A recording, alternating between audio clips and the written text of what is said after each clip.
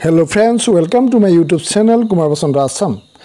SCERT অধীনত যিসকল শিক্ষাৰ্থীয়ে D.El.Ed পাঠ্যক্ৰম অধ্যয়ন কৰি আছে সেই সকল শিক্ষাৰ্থীৰ বাবে মূলত এই ভিডিঅটো মই প্ৰস্তুত কৰিছো প্ৰাথমিক স্তৰৰ শিশুসকলৰ বাবে গণিতৰ শিক্ষা নামৰ যি বিষয় আছে সেই বিষয় হৈছে আপোনালোকৰ D.El.Ed পাঠ্যক্ৰমৰ 7 নম্বৰ বিষয় অৰ্থাৎ 7 নম্বৰ যিখন প্ৰশ্ন কাকত আহিব সেই প্ৰশ্ন কাকতৰ বিষয়টো হৈছে প্ৰাথমিক স্তৰৰ শিশুসকলৰ বাবে গণিতৰ শিক্ষা সেই 7 নম্বৰ যিটো বিষয় আছে সেই বিষয়ৰ আজি 2 নম্বৰ অধ্যায়ৰ এটা গুৰুত্বপূৰ্ণ বিষয় আলোচনা কৰিম সেইটো হৈছে দশমিক এটা দশমিক মানে কি সেই কথা বুজিবলৈ যোৱাৰ আগতে আপোনালোকে এটা কথা বুজিব লাগিব যে ভগ্নাংশ কি ভগ্নাংশ মানে হল এটা সম্পূৰ্ণ বস্তুৰ সমান অংশ একোটা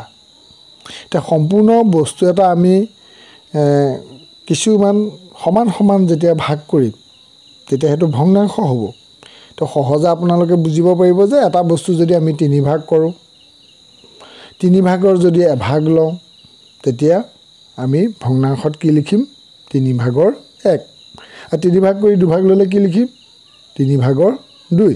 3 টো তলত হ'ব 2 টো ওপৰত হ'ব আমি যিমান ভাগ লওঁ হেতু ওপৰত লিখে হেতু কয় লব আৰু যিমান ভাগ কৰো হেতু কয় লিখে তলত লিখে হেতু হল হৰ এটা এটা বস্তুক যদি আমি 10 ভাগ কৰো 10 ভাগ কৰি আমি কেই ভাগ লব পাৰো আপোনালোকে ভাবি চাওকচোন এভাগ লব পাৰো 2 ভাগ লব পাৰো 3 ভাগ লব পাৰো তেনেকৈ আপোনালোকে ভাবি চাওক যে 8 ভাগ 9 ভাগ লব পাৰো আৰু যদি 10 ভাগৰ যদি আমি 10 ভাগ লওঁ তেতিয়া কি হ'ব সম্পূৰ্ণ বস্তুটোই হ'ব মানে 10 ভাগৰ 10 মানে 1 হ'ব এতিয়া আমি আলোচনা কৰিবলগীয়া কথাটো হল যে এটা দশমিকত আমি যদি প্ৰকাশ কৰো তেতিয়া আমি 10 ভাগৰ 1 টো মানে 10 ভাগ কৰি যেতিয়া আমি এভাগ লম ভগ্নাংশত আমি 10 ভাগৰ 1 বুলি লিখিম আৰু ইংৰাজীত কম 1/10 তাকে আমি দশমিকত কি বুলি লিখিম 0.1 অসমীয়াত কি কয় দশমিক 1 তেনেকৈ 10 ভাগৰ 2 টো আমি কি বুলি লিখিম 0.2 ঠিক সেইদৰে 10 ভাগৰ 8 টো কি বুলি লিখিম 0.8 এটো সংখ্যা হিচাপে আমি কি কম যে 10 ভাগৰ 1 টো 1 দশমাংশ কয় 10 ভাগৰ 2 টো 2 দশমাংশ কয় 10 ভাগৰ 3 টো 3 দশমাংশ কয় 10 ভাগৰ 4 টো 4 দশমাংশ তেনেকৈ 5 দশমাংশ 6 দশমাংশ 7 দশমাংশ 8 দশমাংশ 9 দশমাংশ এনেকৈ কয় আপোনালোকে এতিয়া দশমিকৰ সম্পৰ্কে এটা বুজিছে যে দশমিক 8 বা 0.8 বুলি যদি থাকে তাক আমি ভগ্নাংশৰ ওপৰত কি বুজি পাম যে 10 ভাগৰ 8 10 ভাগ কৰি 8 ভাগ ললে যিমান হয় আৰু তাকেই দশমিকত প্ৰকাশ কৰোতে 0.8 হয় বা দশমিক 8 আৰু আমি তাক হেতু সংখ্যা হিচাপে কি বুলি কম 8 দশমাংশ এতিয়া আপোনালোকে দৈনন্দিন জীৱনত দশমিকৰ বিভিন্ন ব্যৱহাৰ বা প্ৰয়োগ দেখি আহিছে এতিয়া দশমিক ভগ্নাংশ বুলি কওঁ আমি দশমিক ভগ্নাংশত দুটা অংশ থাকে এটা হৈছে অখণ্ড সংখ্যা বা পূৰ্ণ সংখ্যা আৰু আনটো হৈছে দশমিক সংখ্যা এতিয়া আপোনালোকে ধৰি লওক এটা দশমিক সংখ্যা লওক দশমিক সংখ্যাটো কেনেকুৱা হ'ব 2.3 তে 2.3 বুলি ক'লে তে 2 টো কি সংখ্যা হ'ব পূৰ্ণ সংখ্যা আৰু দশমিক 3 টো হ'ল দশমিক সংখ্যা বুজি পাইছে কথাটো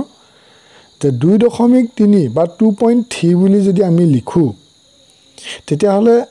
এই দশমিকৰ আগৰ যিটো 2 সেই 2 টো কি সংখ্যা হ'ব পূৰ্ণ সংখ্যা আৰু পূৰ্ণ সংখ্যাৰ পিছকণ কি হ'ব দশমিক সংখ্যা মানে 2 টো হ'ল পূৰ্ণ সংখ্যা আৰু দশমিক 3 টো হ'ল দশমিক সংখ্যা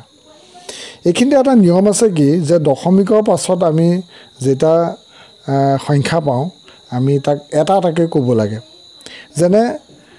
3.14 3.14 বুলি নকয় এইখিনিতে এটা গুৰুত্বপূৰ্ণ কথা কওঁ যে সেইটো হৈছে যে যেতিয়া 10 ৰে হৰণ কৰা হয় কোনো এটা অংশক মানে 10 ভাগ কৰা হয় তেতিয়া আমি দশমিক বিন্দুৰ পিছত এটা সংখ্যা লিখিব লাগে যদিহে এটা অংশক বা কোনো এটা বস্তুক যদি 100ৰে হৰণ কৰোঁ তেতিয়া দশমিকৰ পিছত কেইটা হ'ব দুটা হ'ব গতিকে 1000 হৰণ কৰিলে দশমিকৰ পিছত তিনিটা হ'ব তে এইখিনিতে আপোনালোকে মনৰ ৰখা এটা উপায় হ'ল যে আমি যেতিয়া 10 100 1000 বা 10000 1 লাখ এনেকুৱা সংখ্যাবিলাকে যেতিয়া হৰণ কৰিম তেতিয়া আমি চাম এটা কথা যে শূন্য কেইটা আছে তো 10ৰ হৰণ কৰোঁতে 10ত শূন্য কেইটা আছে এটা আছে গতিকে মনত ৰাখিবলৈ সহজ হয় যদি এটা শূন্য থকা 10ৰে হৰণ কৰোঁ তেতিয়া দশমিকৰ পিছত এটা 100ত শূন্য কেইটা আছে দুটা আছে তাৰমানে 100ৰে হৰণ কৰা মানে দশমিকৰ পিছত দুটা সংখ্যা হ'ব ঠিক সেইদৰে 1000ত শূন্য কেইটা আছে তিনিটা আছে গতিকে 1000ৰে হৰণ কৰিলে কি হ'ব দশমিকৰ পিছত তিনিটা সংখ্যা হ'ব এতিয়া আমি দশমিকৰ সম্পৰ্কত আলোচনা কৰিলোঁ ইয়াৰ পৰৱৰ্তী ভিডিঅ'টোত দশমিকৰ যিবোৰ ধৰ্ম বা দশমিক ভগ্নাংশৰ যিবোৰ ধৰ্ম দশমিক ভগ্নাংশৰ তুলনা আৰু অন্যান্য নিয়মখিনি আলোচনা কৰিম আজিলৈ ভিডিঅ'টো সামৰিব বিচাৰিছোঁ ইমানতে আৰু আপোনালোকে মোৰ চেনেলটো পোনে পোনে ইউটিউবত পাবলৈ হ'লে কুমাৰ বসন্ত আছাম বুলি লিখি সাৰ্চ কৰিব সাৰ্চ কৰিলে মোৰ চেনেলটো পাব আৰু মোৰ চেনেলৰ টাইটেলটোত আপোনালোকে ক্লিক কৰি দিব লগে লগে ভিডিঅ'খিনি পাই যাব তেতিয়া মই আপলোড কৰা বিভিন্ন ভিডিঅ'খিনি আপোনালোকে চাবলৈ সুবিধা হ'ব তদুপৰি মই এই ভিডিঅ'টোৰ ডেছক্ৰিপশ্যন বক্সত এটা মই লিংক দি দিছোঁ সেই লিংকটোত আপোনালোকে ক্লিক কৰিব ক্লিক কৰিলে D.El.Ed-ৰ সম্পৰ্কীয় বিভিন্ন ভিডিঅ' পাব আৰু সেই ভিডিঅ'সমূহ আপোনালোকে চাব পাৰিব যদিহে আপোনালোকে চেনেলটো ছাবস্ক্ৰাইব কৰা নাই তেতিয়াহ'লে ভিডিঅ'ৰ তলতে থকা যি ছাবস্ক্ৰাইব বুলি লিখা ৰেড যিটো বটন আছে তাতে আপোনালোকে প্ৰেছ কৰি দিব প্ৰেছ কৰাৰ পিছত এটা বেল ওলাব বেল আইকনটোত আপোনালোকে প্ৰেছ কৰি থ'ব তেতিয়া মই আপলোড কৰা বিভিন্ন ভিডিঅ'ৰ ন'টিফিকেশ্যনসমূহ আপোনালোকে পোনে পোনে পাই থাকিব আৰু ভিডিঅ'টো ভাল পাইছে যদি লাইক এটা কৰিব বন্ধুসকলৰ মাজত শ্বেয়াৰ কৰিব বা অন্যান্য শিক্ষক গ্ৰুপৰ মাজত শ্বেয়াৰ কৰিব পাৰিব আজিলৈ ইমানটা সামৰিছোঁ থেংক ইউ ফৰ ৱাটছিং